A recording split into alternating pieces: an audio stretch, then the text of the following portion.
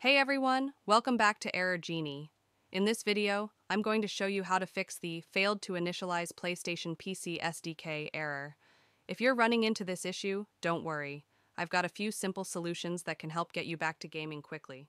Let's dive right into it. Solution 1.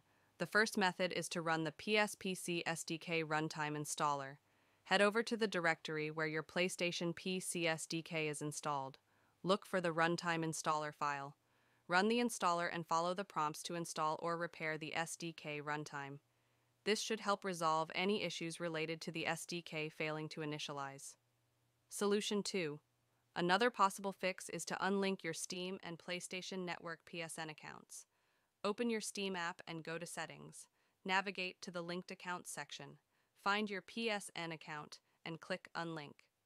After unlinking, restart Steam and try launching your game again.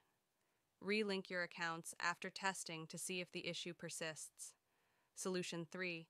If the issue continues, try deleting the Sony Interactive Entertainment Inc. folder.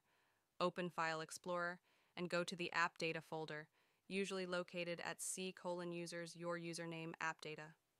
Navigate to Local or Roaming, then find the folder named Sony Interactive Entertainment Inc.